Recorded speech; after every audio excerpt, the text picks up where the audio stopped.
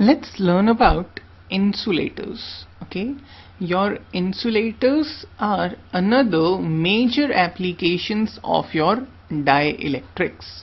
Okay, so what is an insulator? We know insulator is something that does not conduct electricity. Okay, so it does not have free electrons or does not have free charge carriers which can conduct electricity. Okay, so these are characterized by your high band gap, okay, or large band gap. Because of this large band gap, your electrons do not have sufficient energy to go from valence to conduction band. Okay, however, if you are going to apply large amount of electric field, then they are indeed going to be able to cross into the conduction band. Okay, when that happens, when that large amount of energy is available in terms of an electric field, then these electrons, they break free. Okay, now these electrons, they gain huge amount of kinetic energy. Okay, they collide with each other, they collide with the other immobile ions, and large amount of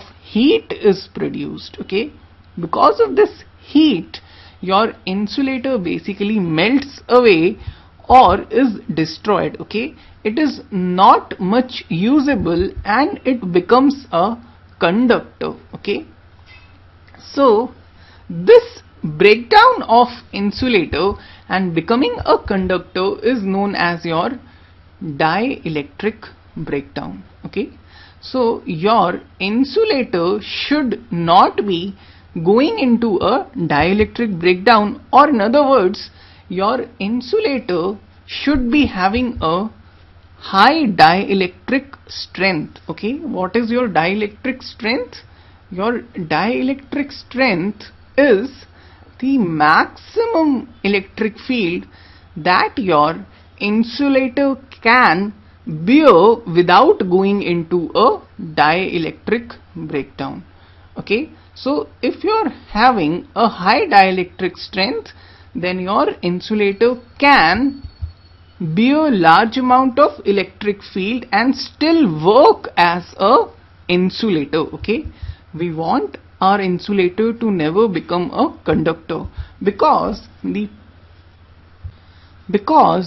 only purpose of your insulator is to support and to separate conductors. Okay, so if you have a conductor, you want to protect it from everyday wear and tear, you want to protect it from humidity, from water, what you do is you apply a insulator over it. Okay, now if this insulator in itself becomes a conductor, or if this insulator breaks down, then you have this thing becoming a conductor, as a result of which your current can flow into the insulator. Okay, it can give you a shock. Okay, another reason why you use an insulator is to separate conductors. Okay, so if you have two conductors and you want that no current should flow into each other, then you are going to insulate them so that there are no cross connections.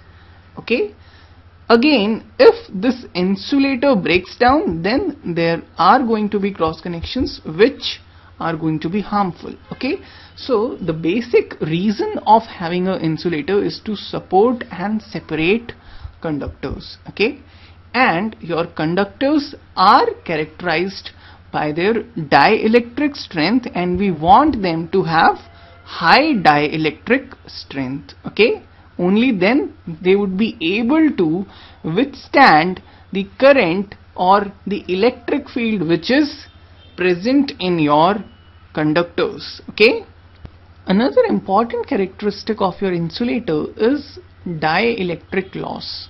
Okay, so what is your dielectric loss? This is the amount of electrical energy that is lost as heat. Okay, so it is the amount of electrical energy that is lost as